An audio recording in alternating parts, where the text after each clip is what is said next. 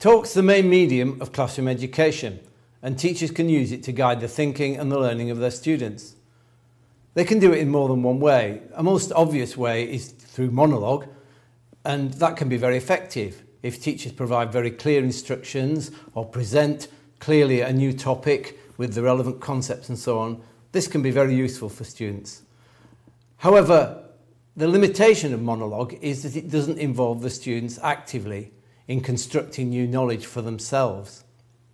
For that to happen, we need dialogue in the classroom, in which both teachers and students are taking an active role, in which students have to try and think how they put their developing understanding into new words, and how they are able to respond to questions from the teacher which involve them in some thinking through of new ideas. In most classrooms, enough monologue takes place. What we probably need to achieve is a better balance between the amount of monologue and the amount of genuine dialogue that takes place in most classrooms. From our observations of children working in groups in the classroom, and from observing adults as well working in groups, we know that people often don't necessarily use that opportunity to think well and collectively together. Sometimes you'll get what we call disputational talk, where people just argue in a futile way. Yes, it is. No, it's not. Well, you're stupid anyway. That's surprisingly common in classrooms. And it's not really much help to anyone. Rather better, you get what we call cumulative talk, in which everybody contributes and ideas are shared. That can be very useful.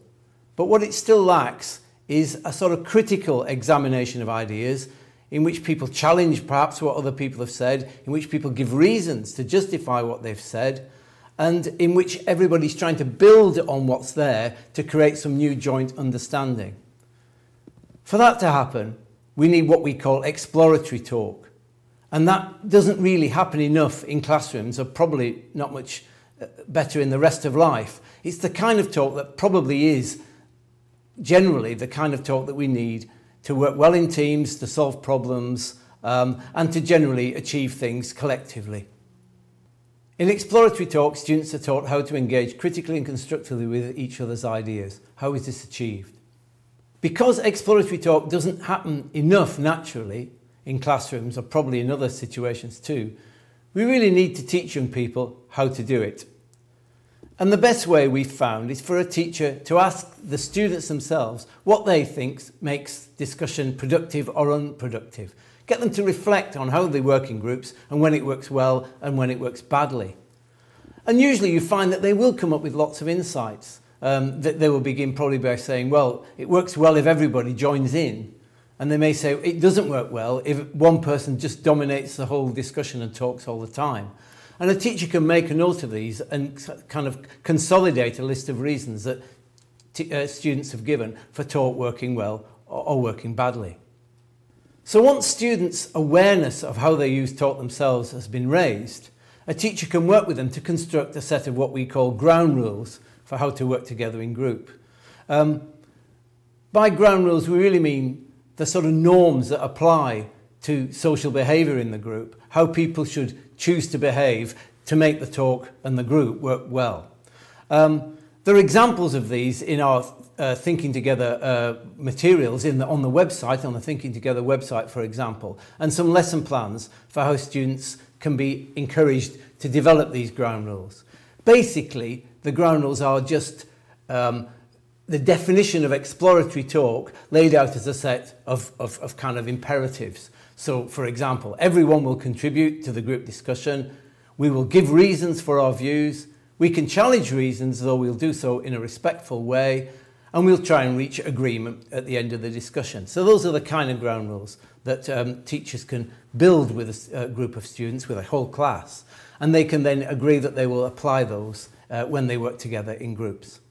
So the teacher's role, on the one hand, is to raise students' own awareness of how they use talk collectively and how they can learn to use it better, and to set up conditions in which students can develop the kind of skills that are necessary for carrying out exploratory talk.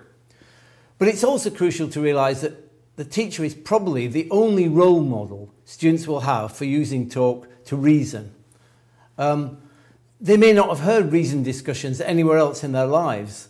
And if the teacher isn't really going to show them how it's done and engage in dialogues that model that exploratory talk, they're going to be rather at a loss for how to do it. And research has shown that the biggest influence on how students talk together in groups is how their teacher talks to them. The principles I've outlined so far are the basis for the thinking together approach to developing talk in classrooms that my colleagues and I, working with teachers, have devised over the years. The aim of it essentially is to help students become more effective at using language for thinking collectively, because that is really the distinctive nature of human intelligence, that we can join our brains together in a sort of mega brain and think in a way that is greater than the sum of the parts. That is one of the crucial reasons why our species is the dominant one on the planet, for better or worse. But we have to learn how to think collectively using language well. We're not hardwired to do it like the bees are, for example. So an important aspect of education, which is highlighted in the thinking together approach, is that students are taught how to use language in this way most effectively. I'm sometimes asked to justify why I think it's so important that young people learn to use exploratory talk. And the reason is that advances in science, arts, technology, humanitarian causes and politics only really happen when people effectively combine their brain power to address issues. The idea that advances such as those depend on the endeavours of a lone genius is completely misguided. It isn't really historically the way things have worked. As a species, our intelligence is distinctive because it is intrinsically social. We're able to link up our brains into a sort of mega brain in which our contributions are greater than the sum of the parts, and we're able to solve problems collectively in that way. And we use language to do so. But unlike species like the bees, who have a hardwired language kind of already programmed into the brain, although we're designed to learn language, we have to learn it, and we have to learn to use it well. And so students need the kind of experience that will enable them to develop those skills that will mean that they can take part in collective endeavours, solve problems together, and contribute to the advance of understanding in whatever field they're engaged in.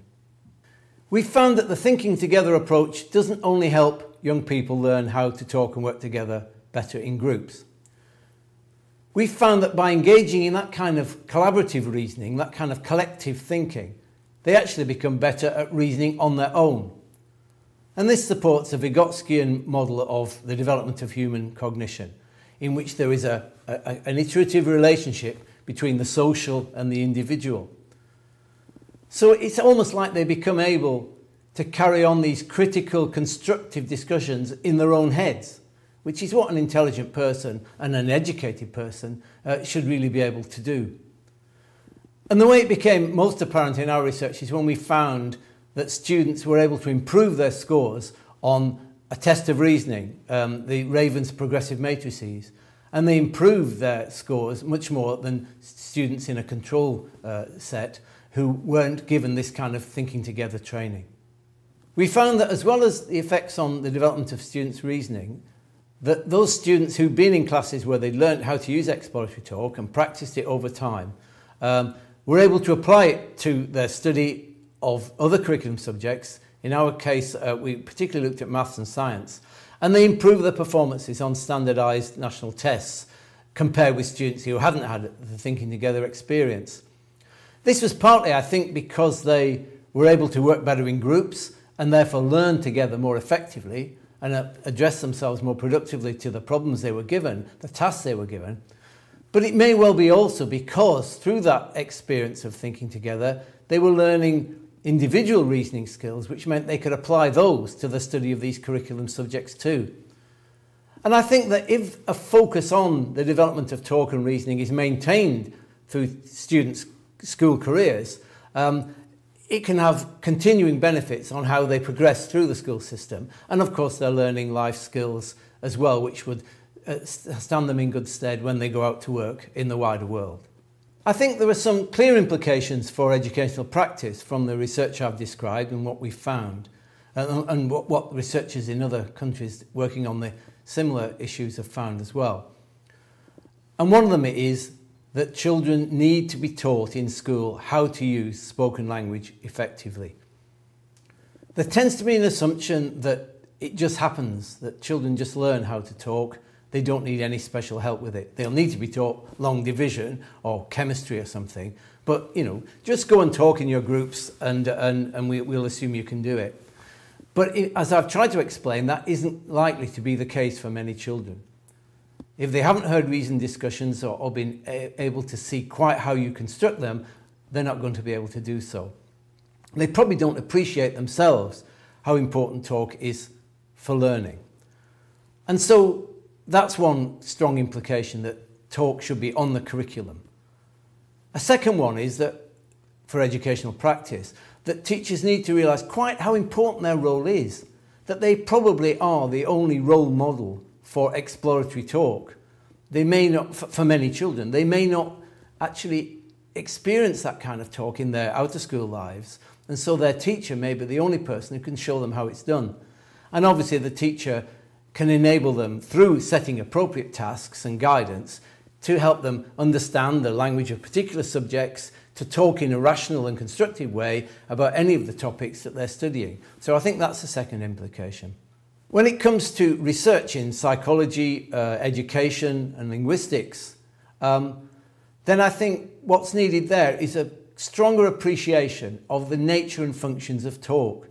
Talk isn't just a medium for exchanging ideas, for transmitting ideas from one head to another, for conveying information. It's also not only for setting up complex social structures and enabling social events to take place in a way that's smooth and effective.